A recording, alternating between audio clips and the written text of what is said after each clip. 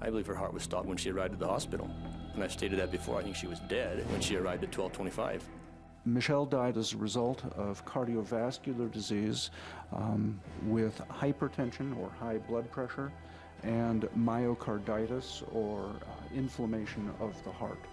I amended the cause of death in this case and added, in addition to cardiovascular disease, the possibility that drug toxicity may have played a role as well.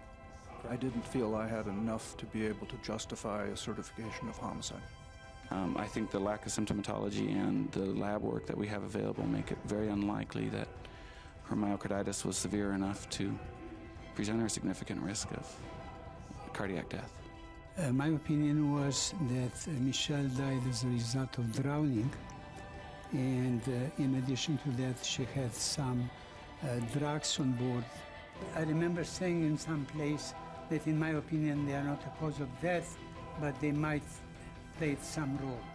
I did not form an opinion on the manner of the death, and I mentioned that the manner of death is undetermined. I mentioned this at my report. Does the science prove the doctor killed his wife? Welcome to our recreated death scene. The After Dark jury's here. They're going to give us a verdict by the end of the program.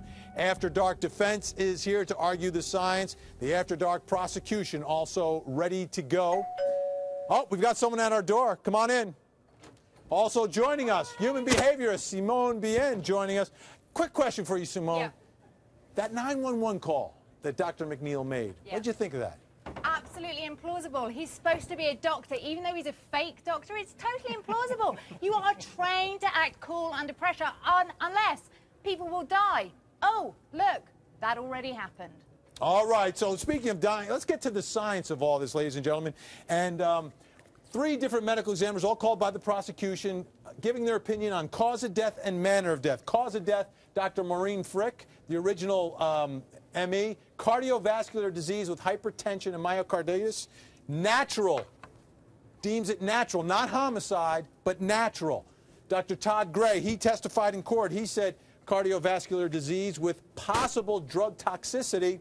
He had an additional test that was done. He said it was undetermined. Dr. Joshua Perper, you know him, he said drowning with drugs contributing to death, no evidence of heart disease, and he had no opinion. He says there were a lot of suspicious elements in his case. The science, what does the science say? Not guilty. Nothing. The science tells you nothing. None of these experts can tell you anything about a homicide, and it is entirely the prosecution's burden to prove that it was a homicide. Well, wait a minute. Mike said it best when he talked about the lividity. That's science. It's pathology, Yes, for it goodness is. sake. Thank and you. you know what? It goes with the prosecution side. Yeah. But it's science that doesn't prove homicide. It just proved that she died, which we already know. Now, the other part of this you have to remember, though, MacNeill is a doctor. Correct. Right. And So who did he talk to initially?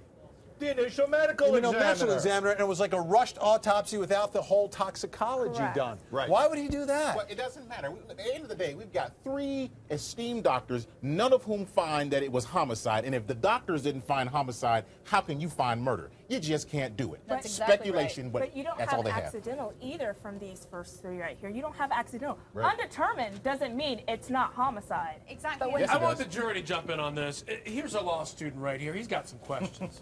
Yes, my question is, I actually don't understand either why why do we have 3 different determinations or 3 different Medical examiners? medical examiners? The original medical examiner passed away. Right. This one came in, took another look at it, and also looked at the toxicology, and then they brought in Dr. Perper as an out-of-state hired expert for the prosecution to take a 3rd look at it. You can put as many experts But as you Benny, want in that there. invites another question. Why bring in so many doctors, especially when it seems like they're almost shopping, trying to get the right answer? They're not satisfied with what the medical experts are saying, so they want to shop around until they can find someone who will say that it's a homicide. And they haven't found that person because they can't tell you that. But what confidence can we have in science if you've got one dead doctor, 3 different doctors saying completely different things? That doesn't give me confidence in science. And you gives know you what makes a confidence lot that of it can be a sense? not Think about guilty. this.